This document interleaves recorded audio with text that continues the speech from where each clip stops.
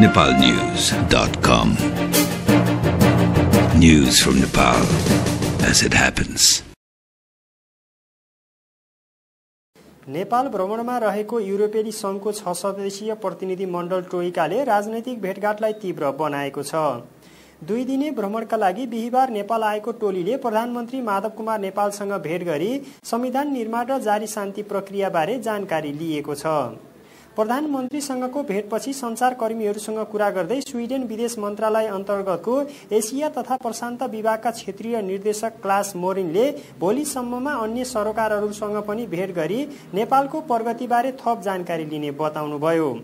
उहाँले आफूले नेपालको स्थितिका बारेमा तत्काल कुनै प्रतिक्रिया दिन नचाहेको बताउँदै नेपालमा जारी रहेको शान्ति प्रक्रिया र संविधान लेखनका बारेमा जानकारी मात्र लिन आएको स्पष्ट पार्नुभयो। Well, we are informing ourselves during 2 days of talks. We're meeting several stakeholders, and of course today's meeting with the Prime Minister was extremely important and very useful. The European Union is staying engaged.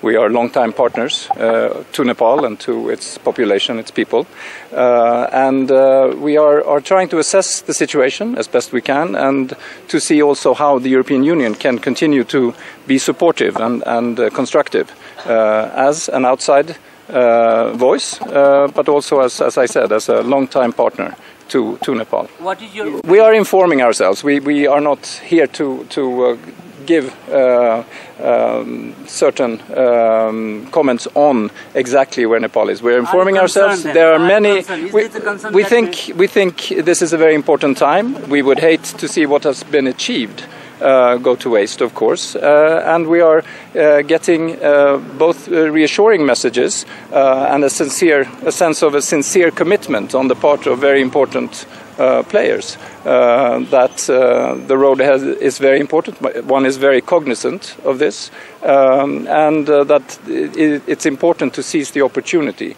at this particular time, both as regards the peace process as well as constitutional reform.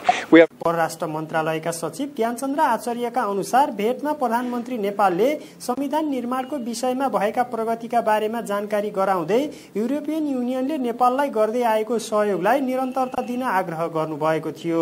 प्रधानमन्त्रीले पनि अहिलेसम्म भएको piece प्रोसेसका लागि गरेको efforts, special committee revive गरेको कुरा, त्यसपछि गएर कन्स्टिट्युसन मेकिङ प्रोसेसमा पनि आएको व्यवधान जुन छन् त्यसलाई बिस्तारै हटाउँदै नयाँ समिति गठन भएको कुरा, संवैधानिक समितिको सभापति नियुक्त भएको कुरा र त्यसलाई अगाडि बढाउन यो सरकार प्रतिबद्ध भएको भन्ने कुरा पनि उहाँले बताउनुभयो।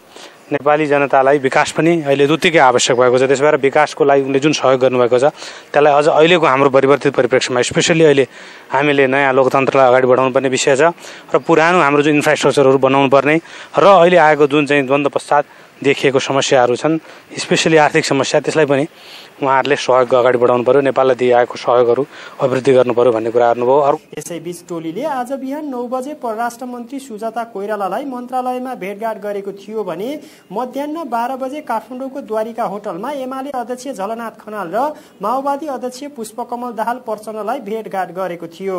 युरोपेली संघको प्रतिनिधि मण्डल र प्रधानमन्त्री नेपालबीच भएको भेटघाट सम्बन्धी समाचार यति नै। nepalnews.com